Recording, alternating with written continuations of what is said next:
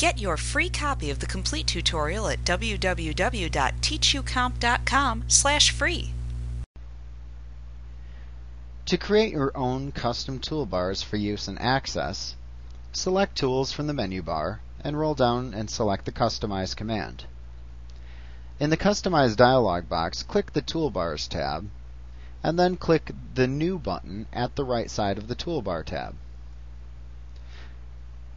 Type in a name for your toolbar into the New Toolbar dialog box and click OK. The toolbar will then appear as a small floating toolbar next to the Customize dialog box. However, it won't have any buttons on it yet.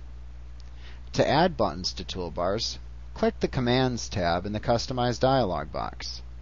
In this tab, select the menu category under which you find the function for which you want to add a button in the categories list. So if I wanted to have one that allowed me to work with records, I could choose Records, and from the commands listed at the right, I could then click and drag a command onto my toolbar and release it.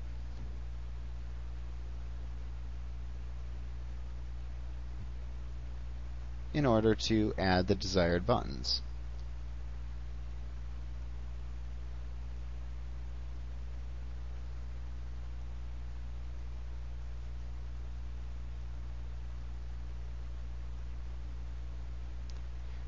Let's say then I would like some that help me insert objects.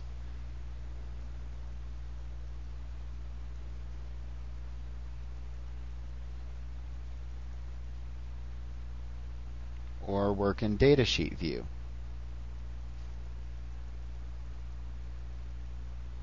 And once again, you just simply click and drag any buttons that you want and just drop them on your toolbar. Also, if you have different sections of buttons, such as the record navigation section or the view section, you can right-click on any button and choose Begin a Group to put a little button divider to its left.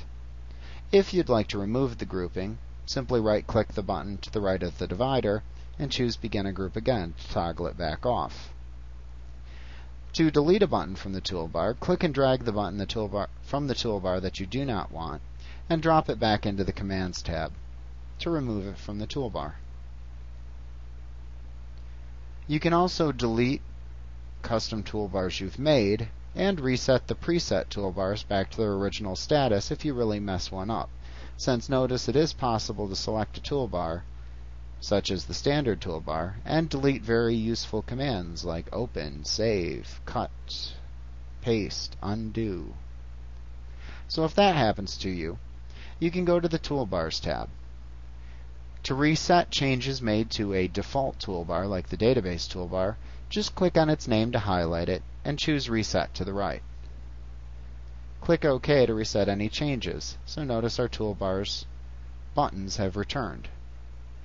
You're not allowed to delete the preset toolbars, thankfully, but you can delete your own toolbars. And to do that, you would click on the name of the toolbar that you created and you would like to delete, and then you would click the Delete button to the right.